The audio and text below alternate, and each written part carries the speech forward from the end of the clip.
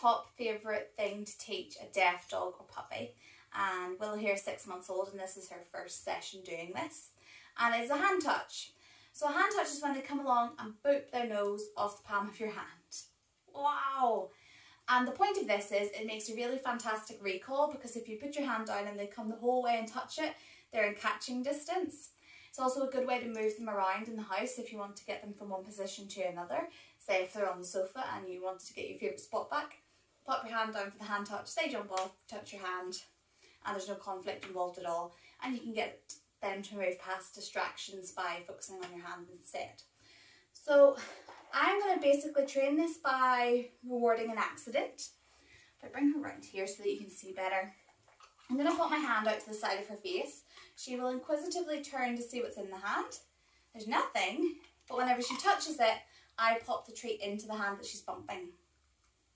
Good. That's because I want all the value to be in this one and not the other one, because then she'll just skip this one to get to this hand faster, and then you've got no hand touch and then she's not necessarily coming as close. Okay, so I'm just going to go down beside her face. Yep, little touch. There it goes.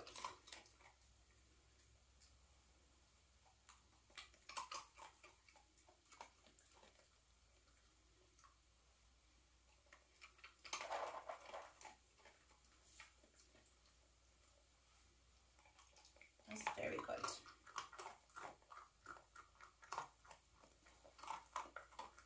That was a very chewy one. Okay, so now she's doing that quite nicely. I'm going to add a bit more challenge to it by bringing the hand further away and seeing if she'll go to the hand rather than me just placing it beside her. So I'm going to pop the treat away. Now when she comes back towards me, I'm going to pop this hand out, see if she'll come towards it. If she doesn't, it means that she just doesn't understand it. Yay! Quite as well yet.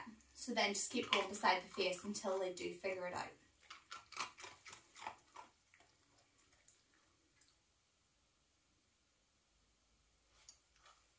That's it, girl.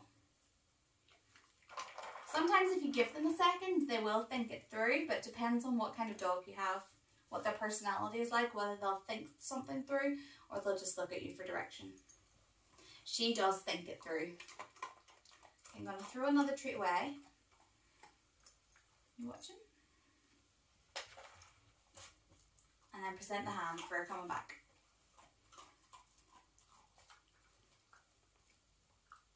Good.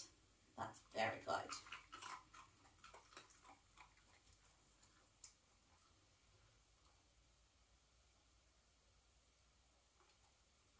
Super.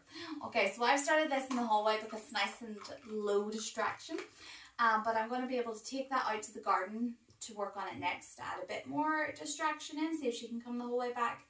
And I'll start probably very close to step one again. If she struggles especially, go right back to step one, straight beside the face, rewarding that. And then I'm going to go to a bit more of a recall style where I'm going to move a few steps back, present the hand for the hand touch and reward, and then we're going to take that out on walks as well. So at the very least she'll be on a long line and present the hand, and she'll hopefully then run back, touch the hand. So let me know how you get on with that and if you have any questions.